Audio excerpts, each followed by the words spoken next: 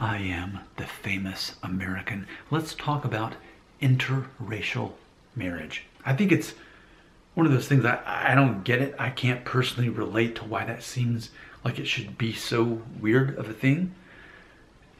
And maybe that's because technically I'm the result of a multiracial marriage, or technically it goes back to my grandparents when my Italian grandfather married my Mexican grandmother. They were both in the United States, American citizens, but when they married and had 4 kids, my mom being one of them, by default, technically that's an interracial marriage.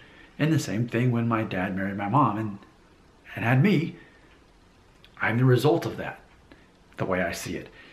I think here in the United States, though, when we say interracial marriage, I think by default, there's a certain idea that comes to mind, and that is a black person and a white person, a black American and a white American. They're together, they're a couple, they're married, interracial couple, because one is black and one is white. That specifically is how we tend to assign the term interracial marriage. I think that's interesting.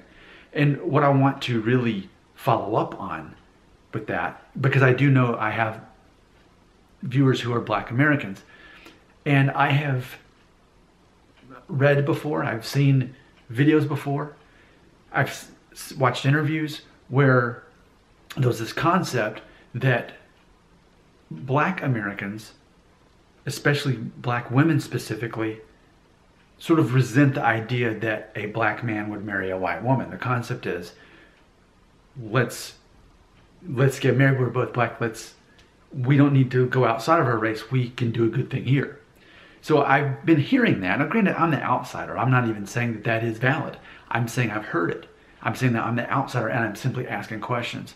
So that's ultimately what I would like to ask my black viewers is that a thing at all? Is that something you can relate to? Is it something that you've heard? That the concept is, why would a good black man marry a white woman when he could marry a good black woman? Is there a sense of resentment there?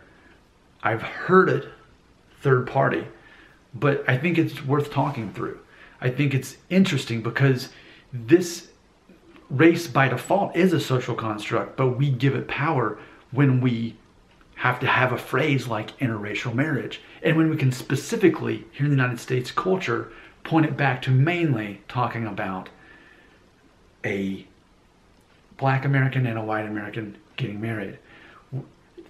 It's not so much a big deal, apparently, if one person is Hispanic or one is Asian. Maybe there's lesser forms of the phrase interracial marriage by default. But again, race is a social construct. We give it power. And I think that's part of my motivation in making these videos. We can sort of take away some of that unnecessary power that we assign it when we can understand better where we're coming from. I'm full of questions. You're full of answers. They go right here.